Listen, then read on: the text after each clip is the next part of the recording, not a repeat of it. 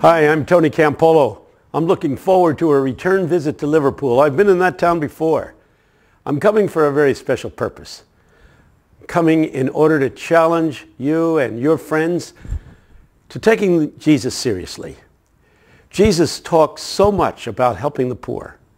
As a matter of fact, other than personal relationships with Christ, Jesus never addressed any topic more than he addressed this one. What should you be doing for the poor of the world? What causes of justice should you stand up for? And in what ways can you be yielded to him so that he might use you to change the world from what it is into the kind of world that God wants for it to be? I'm being sponsored by Signpost International. If you haven't heard about this organization and the ministry that they're doing, you'll want to come and learn about that too. I'm coming because I believe in Signpost. I believe what Signpost is doing to make justice and caring for the poor a primary focus of the Christian faith. You know, it was Mahatma Gandhi who once said, everybody knows what Jesus taught except for Christians. That's a sad thing to say.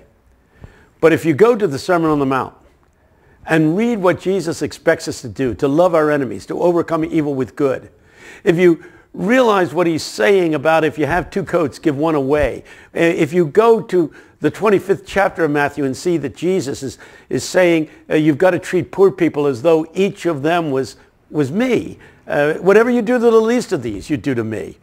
When you begin to see that Jesus gives one description of Judgment Day, and that's how we treated the poor. Did you clothe me? Did you feed me? Did you take care of me when I was sick? That's what this is about.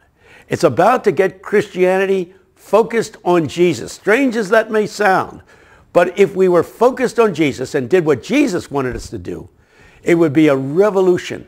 It would change Scotland, yea, it would change the world. So you be there in England, Scotland, wherever Signpost is around the world. Of course, it's based in Dundee, but they're reaching out to Liverpool on this particular occasion. So you be there, meet me, meet Kerry Dixon. We'll have a good time together.